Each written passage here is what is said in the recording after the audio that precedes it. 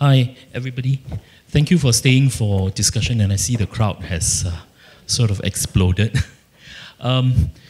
We've had a very interesting sort of session, especially those of you who were with us yesterday. And this session is interesting because markedly you see the presence of curators, of organizers, of artistic projects, of people who, in a sense, are facilitators, are mediators, the people who fan the flames of art.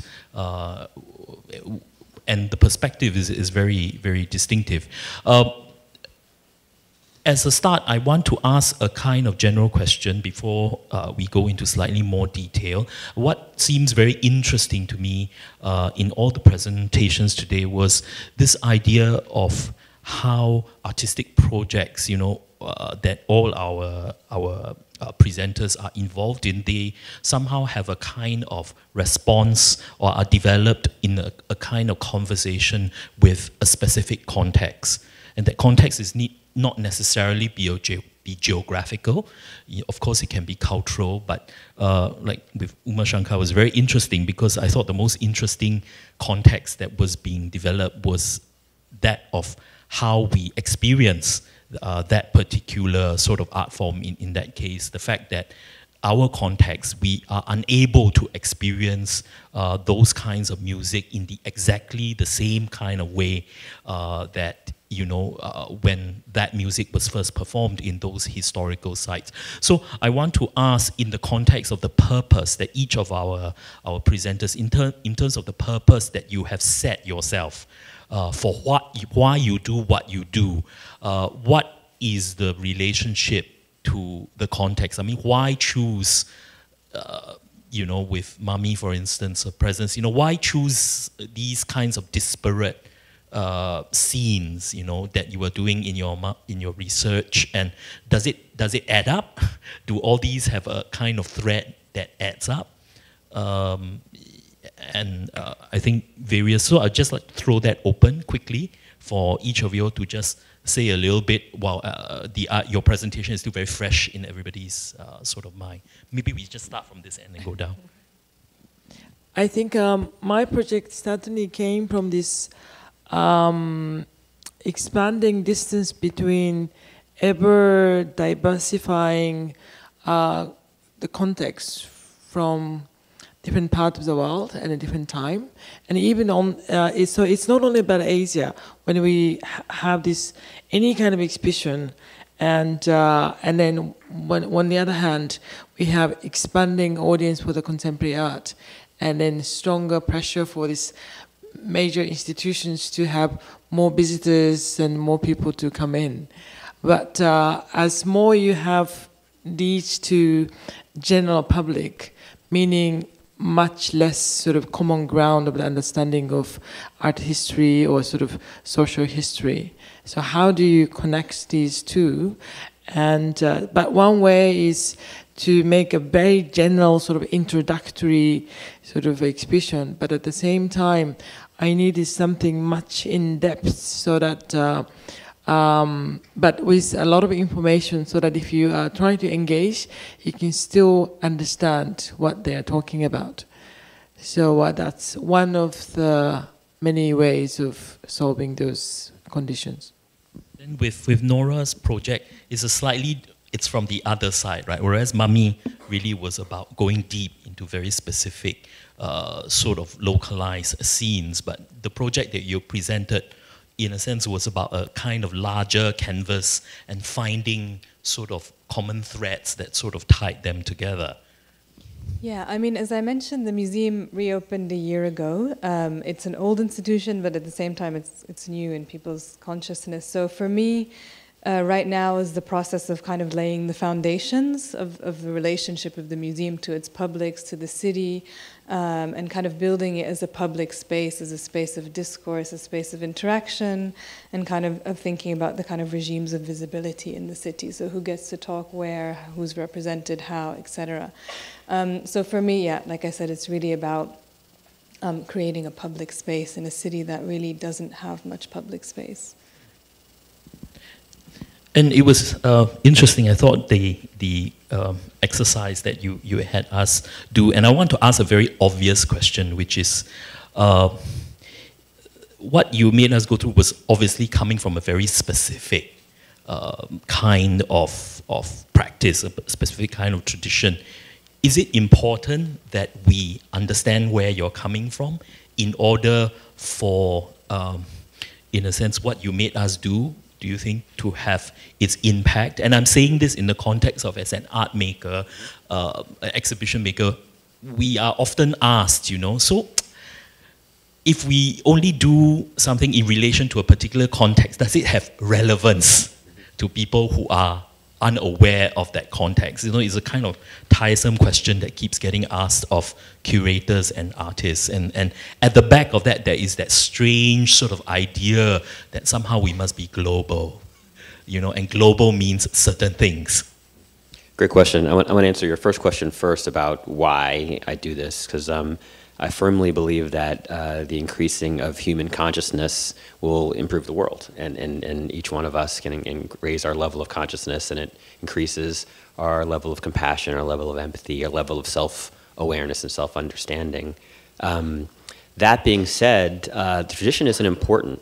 What's important is we get beyond the conditioned mind, which is what the exercise was meant to do, is to sort of help us, break for 5 seconds the ongoing mind, clear that space, and get into a deeper place inside of ourselves where the truth lives.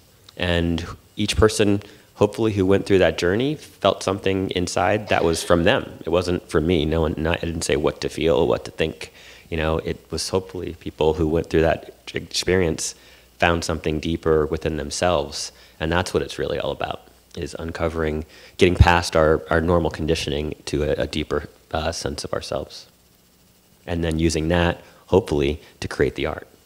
Because that should be deeper. I think it's interesting that to consider what you made us do as also a kind of, very clearly, a kind of aesthetic process that's quite similar to how, in a sense, exhibitions are curated. So let's leave it there and go to Funa.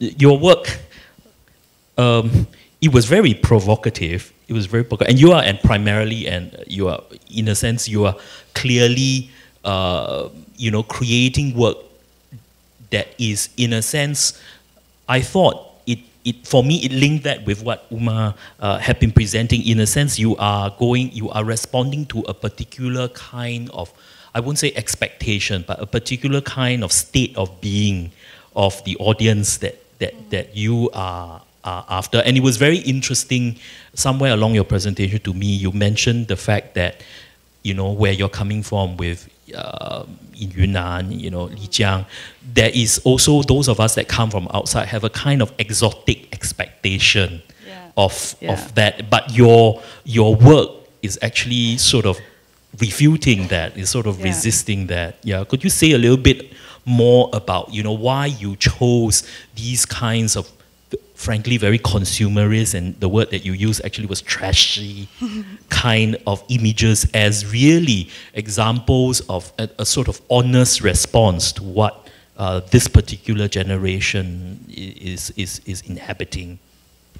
Yeah, because when we first come to the village, and everybody describing the historical, the cultural significance of the building, and of course the village is beautiful, and it's very, it still have a very historical element and the ethnic element.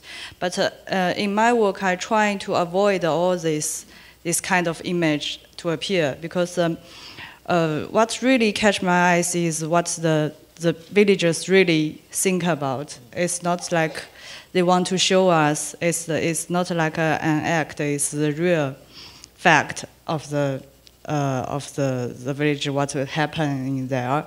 And for me, it's like it's a reflection of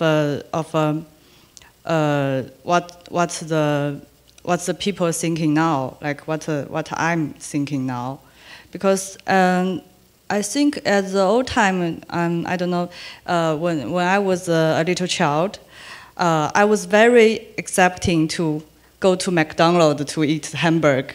But now it seems crazy. And when I first come to America and come to New York, and I went to a McDonald's shop, I found only homeless people and poor people eat there. It's a very sad moment, because I always think something is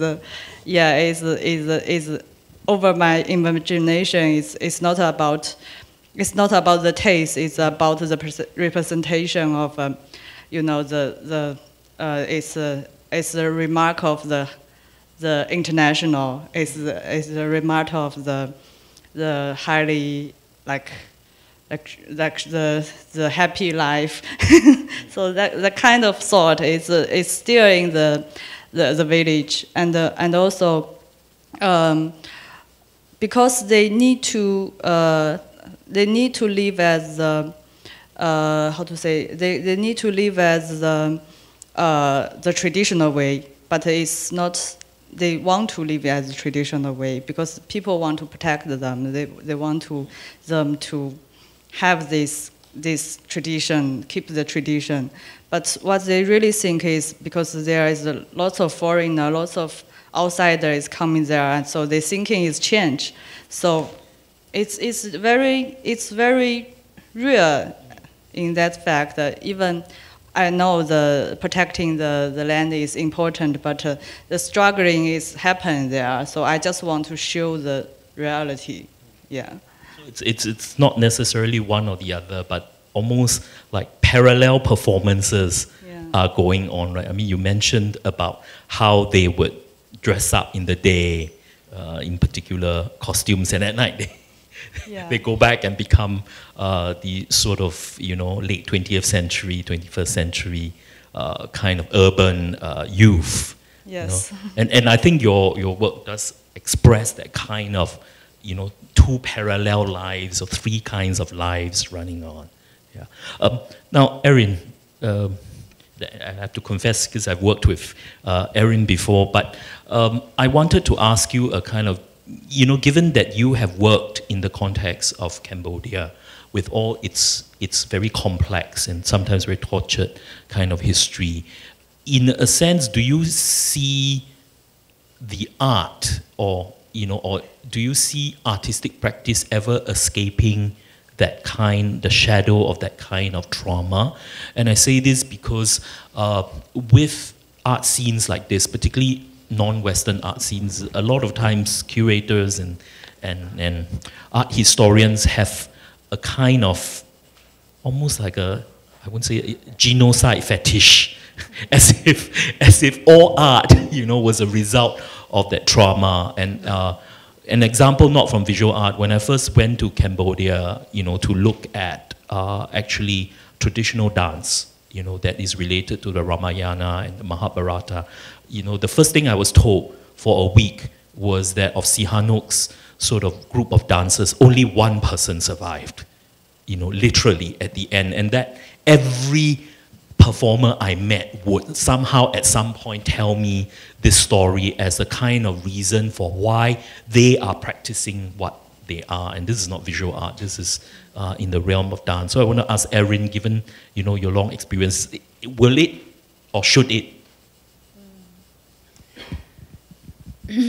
Yes, I think the work of well, let me start with dance. First of all, it's a very small scene, and we draw on each other's resources. We collaborate a lot between dance, architecture, visual arts, music. You'll see in a lot of artworks, it's really multi-authored. And this, I think, relates somehow to the culture, but somehow also to this history. So there is this presence of absence. This was a big part of one of the panels yesterday. And because of that, relating to your work, it is a concern and almost a priority for many artists, contemporary artists, to preserve. It's not just we can say it's maybe a colonial hangover because the French kind of reconstituted all of Cambodian history as only Angkorian history. And so a very particular period of time is then what was inherited. by the independence regime and by subsequent regimes.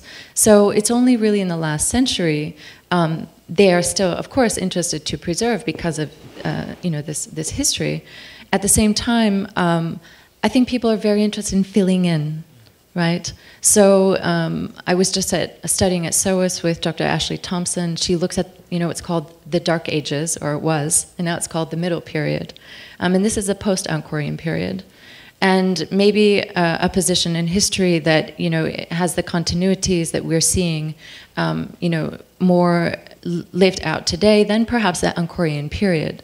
So a lot of things were constructed for the identity of Cambodia as a part of Indochine, which is a very different regime in Laos and in Vietnam. Every non-nation at that time played different roles. So Cambodia performed the past.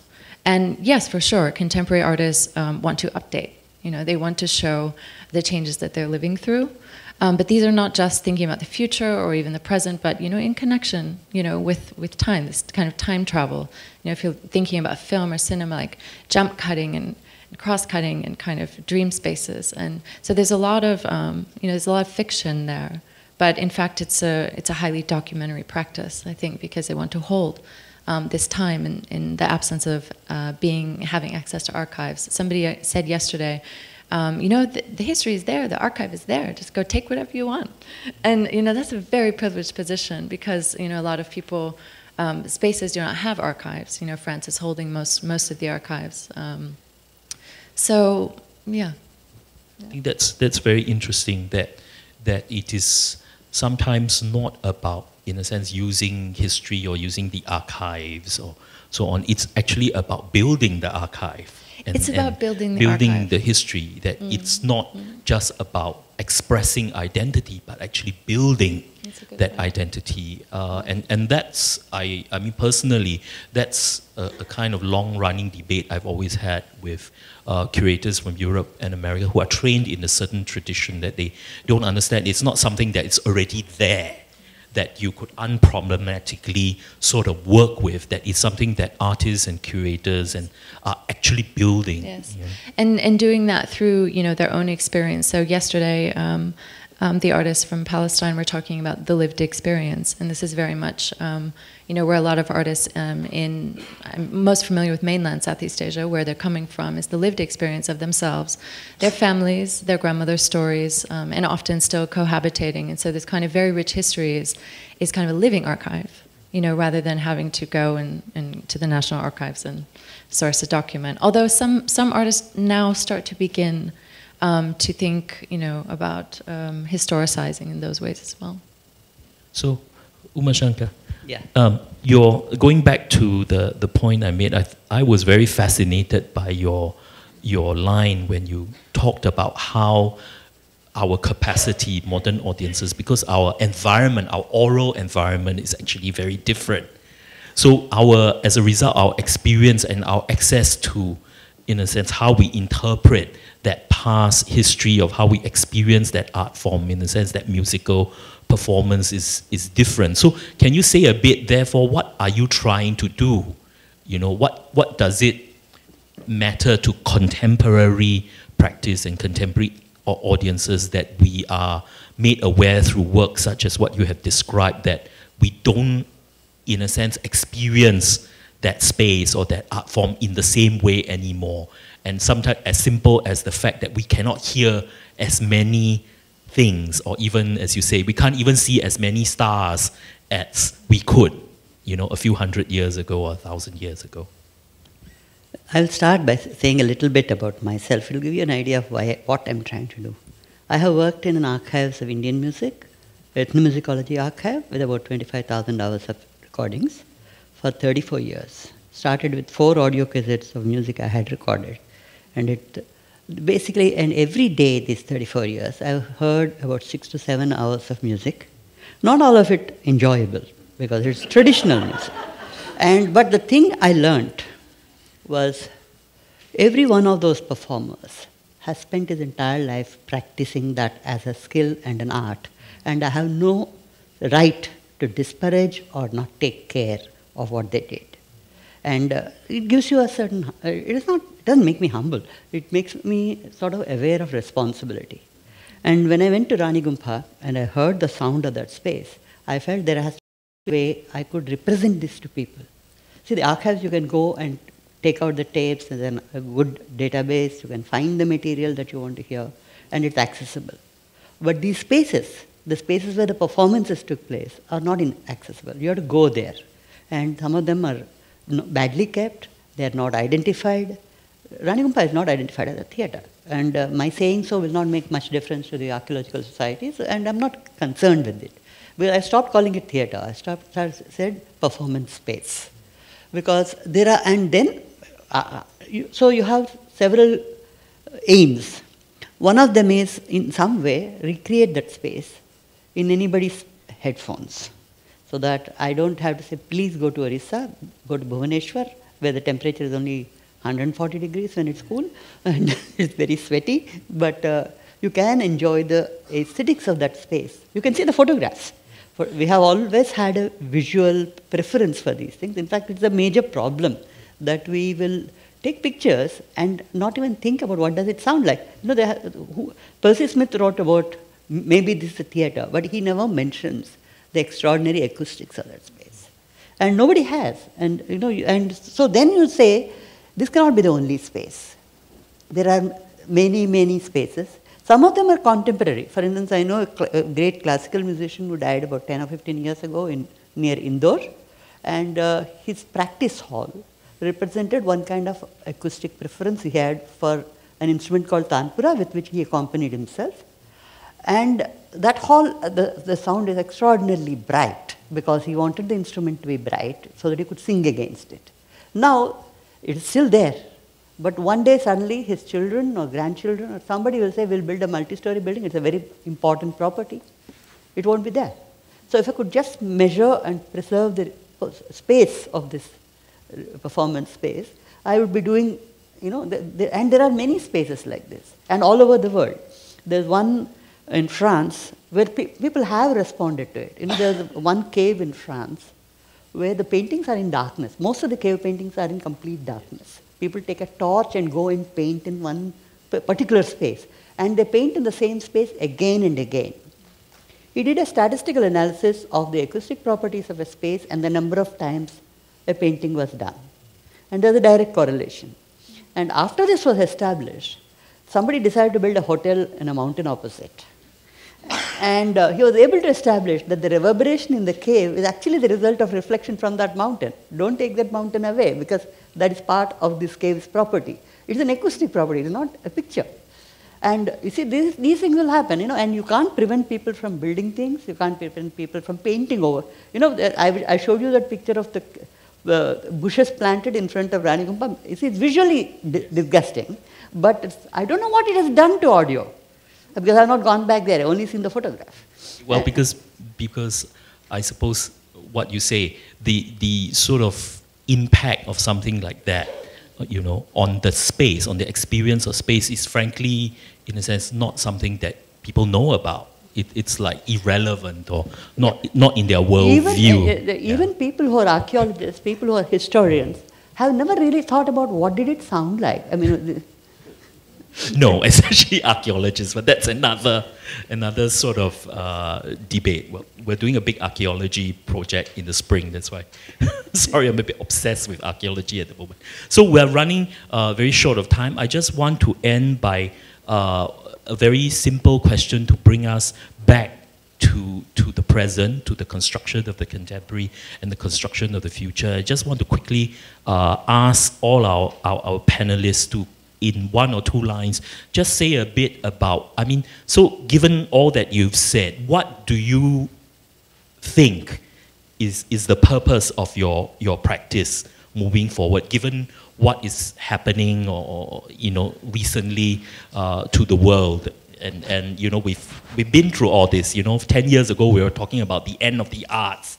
You know, even in the 80s, we were saying, you know, this is the materialistic 80s, the end of the art. When the mega museums were built, all the independent spaces were saying, you know, this is the end. You know, we're all going to turn into a kind of McDonaldization of the museum and these vast halls, you know. So just like to throw that around. I'll just say look around. We're seeing globally xenophobia, whether it's the Philippines, whether it's the United States, whether it's Europe, people more fear and less love. So I think it's up to us to turn up the love inside of each one of us and to really express that in our world and overcome all the fear that we're seeing everywhere in every aspect of our lives and everything we do in every moment, but especially through our work that's going to live far beyond us. I mean, I think, you know, to continue to do what we do is really important. But also, I'm just reminded of something I heard once, which I thought was really a good way of putting things, is that very few people have a voice and many people have an echo. So I think it's really important to think about how you can create a voice that, you know, speaks to and connects with other people. I don't think contemporary art is the only way to do something, but I do think that it's one of the fields that are different people can come in and then talk about the common issues. Then I think it's also one way of seeing the whole world from the bigger picture, and instead of having yourself in the center of the context. But I think it's important to see yourself also as a part of the whole, then start finding how we are connected.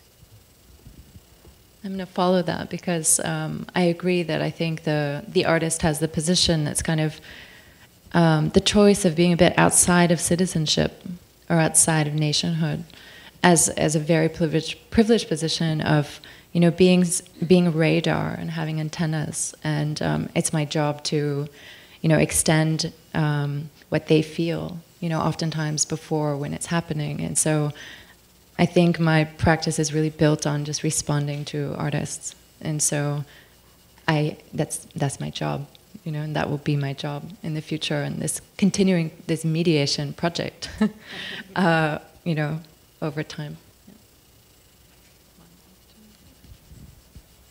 Yeah, I'm willing to like connect with people, and I think for me the most important thing is trying to see the ordinary people's view, and trying to not just showing my art to the, you know, to this art circle people, but to trying to make it in the modern way, in the daily way, and trying to express this, or to express the people's view to the art circle. Yeah. I'm hoping to get a lot of people to do what I'm doing. First thing. That's why I'm working in building low-cost equipment, because that's one way of making it possible is to make it low cost. And as for a long-term aim, I would say that, you see, when we study people, the ability to listen to things or their ability to discern pictures, what we are actually studying is mind. Human minds are actually quite interesting, and all these are just little external aspects of what is going on inside. And I want to study that. That actually is finally, whether you're studying music, you're studying painting, you're actually looking at what makes them tick, why do they want to paint? Why do they want to sing? I mean, they spend so much time learning to sing. Thank you. Thank you. And on that note, I'd like to thank all our panelists. We end on a very human note. What makes us tick now probably is lunch.